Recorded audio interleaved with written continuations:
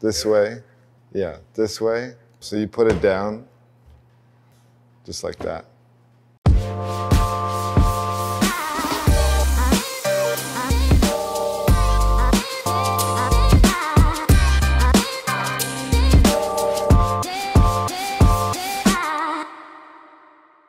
Hey everyone, it's JC from Active. I wanted to give you guys an update on the foam cannon development. The number one feature that everyone was asking about was the foam, the quality of foam. You know, the goal was to make the best foam cannon. Of course, that starts with the mechanism, making sure that we could say that we have the best foam, because that's number one. So if we have the best foam, we're making the best product. All of the original development was going into the mechanism inside here to develop that really nice thick foam. If you saw the Christmas video, we were able to demonstrate, this particular prototype in action. Second big change, we can open this up here.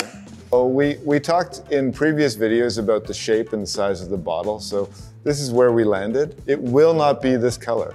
This is a quick, rapid prototype that we made. The main kind of discoveries we had when we were looking at our early prototypes were how easy was it to lift up, how much formula could it hold, and how much was too much. We could make a 2-liter bottle, but if that's on the end of your gun, you're not gonna be very happy with it. So it can hold a little bit over a liter of formula inside here, and it's easy to hold in the hand. This was our optimized solution. Continuing on with the bottle, the other key thing to notice on here was the wide mouth. On our original one, we had this very small. This was very, very difficult to add formula, mix it. The bottle is this kind of milky color, so.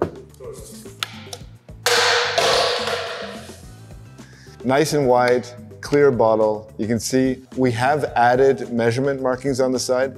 This model does not have it, but the production piece will have all your measurements on the side here. For this model, we did want a twist and lock top, but we found that as you're using it was very difficult to get a good quality seal on the twist and lock. Our final model, the production piece, will have a fully threaded top, and it's a very good quality seal, nice and strong, no leaks. And finally, the last bit to talk about the bottle was that when it's full, when it's empty, it shouldn't tip over. So if you look at the bottom profile, it's basically designed like a tripod. So as you put it on the table, empty, it's not going anywhere. Fill it up, it's even more stable. With the gun on it, with the hose on it, it's not gonna fall over. So that was a key characteristic that we needed to have. Moving up to the actual cannon itself. So the lid of the bottle, nice grip texture, easy to open with wet hands. Again, the cannon itself. This particular model, it doesn't have any texture on it. The production piece will have textured grip on the cannon.